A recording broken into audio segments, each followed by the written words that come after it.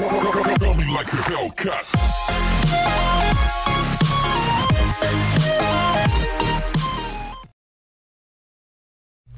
Hello boys and girls, welcome to my channel. I'm Obscurangel PT, and today we have here Carmageddon Max Damage. So Carmageddon Max Damage is and was released by the Stainless Games, and they used their own engine, which is called Beelzebub. Weird name, okay? So in case you don't know, this developer, the Stainless Games, was the developers and original creators of the Carmageddon series. I mean, they created the Carmageddon 1, Carmageddon 2, Carmageddon 2, TDR 2000. So this game always was associated to a lot of gore and polemic behind this game. And so they decided to initiate a Kickstarter event some time ago, which was to release a game called Carmageddon Reincarnation, which was a new Carmageddon that they wanted to develop for the PC. But the game wasn't initially very well received. It was an optimized crap, and it was, well, you know, it wasn't really funny at all to play.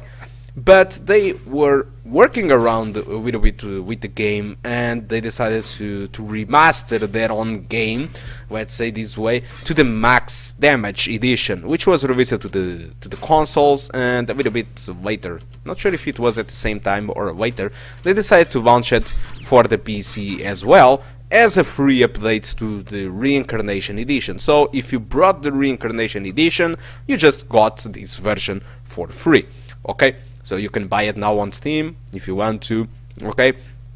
So about the settings, what currently I have done in here was to benchmark free settings without recording, which was the 720p at the minimum settings, which is the best performance, 720p with the better performance, which is a thing that they avoid to call low median, and the native resolution at that better performance low median. All those results without recording, you can find them on the description of the video, or just by clicking on the green rectangle saying Framerate on the upper right corner. So what about the settings on the video? The video was recorded with the minimum settings, which is the best performance, at 720p. And even that way you can see that the game is already running a little bit lower than 30 FPS. Of course I'm recording, and that takes impact, but that is why I completely invite you to check the details of the video in order to have the results for the performance of the game without recording. So at least hope you enjoy the rest of the video, and I hope to see you soon in another benchmarks. Hope you like it. Goodbye.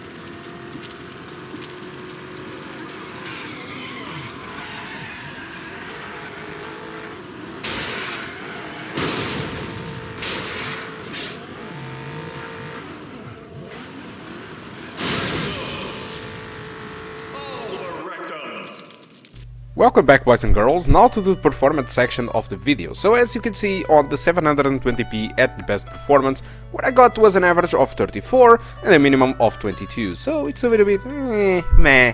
Not good performance, but not bad either.